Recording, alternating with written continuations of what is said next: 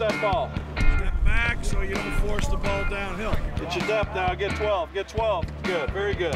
In dealing with Coach Taaffe, first of all, you're dealing with a wealth of experience and knowledge, not only as a football coach, but as a man.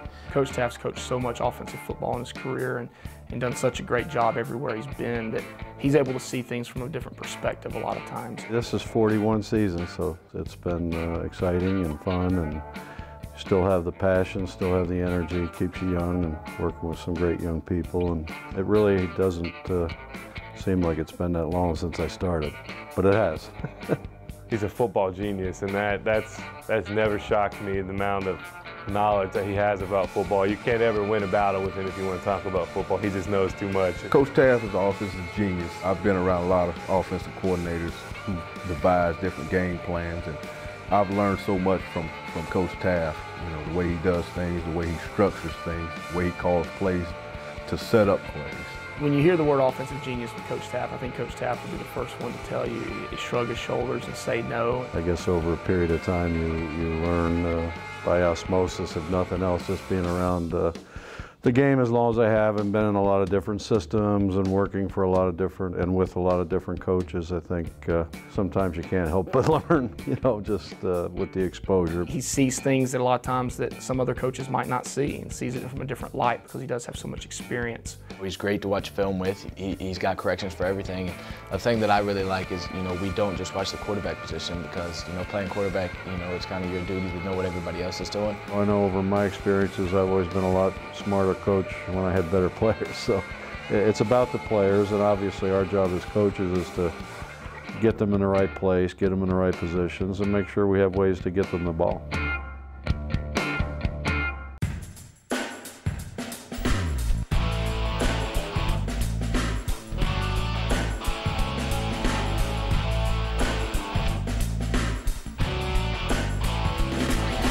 The one thing's been fun is football, like most businesses, there's always a constant state of change going on. So what you try to do, particularly as a veteran coach, is stay current with the trends of what's going on in football, and always look for ways to get better. And when you don't feel like you can get better or improve, it's probably time to stop doing it.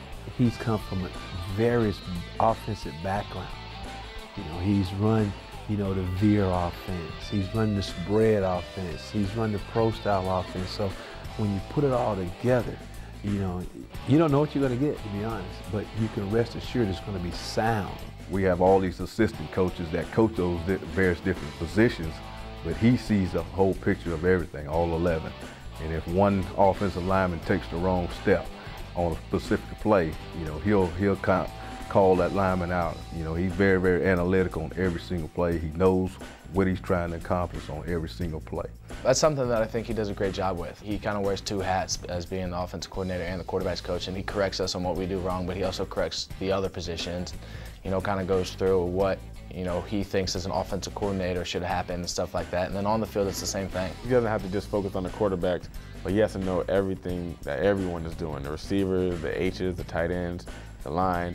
It's a lot of work that has to go in with being an offensive coordinator, so I have a lot of respect for Coach Taaffe. I think Coach John Wooden probably coined it the best. He said, it's what you learn after you know it all that counts. You have to be willing, I think, as a coordinator and as an offensive staff to really every year look at, what are the strengths of our personnel this year, and let's make sure we've adapted our offense accordingly, and let's make sure we're always trying to play to our strengths and not just do something or some concept because we've always done it that way. He can be aggressive when he wants to, and he knows how to slow it down. So again, when you're dealing with a gentleman like himself, expect the unexpected, but it's going to be successful whenever he's finished with it. I've had the ability to work with him very close now for 6 years and learned so many great things from him, not just plays, not just the way to call plays, but organization and the demeanor and the way to handle kids and the way to handle problems and issues that come up. I would say outside of Coach O'Leary that Charlie's been the biggest influence in my coaching career. It's been refreshing. There are a lot of great new ideas out there. There's a lot of great young coaches and different ways of doing things and moving the football, and so it's been fun for me to try and keep up with it.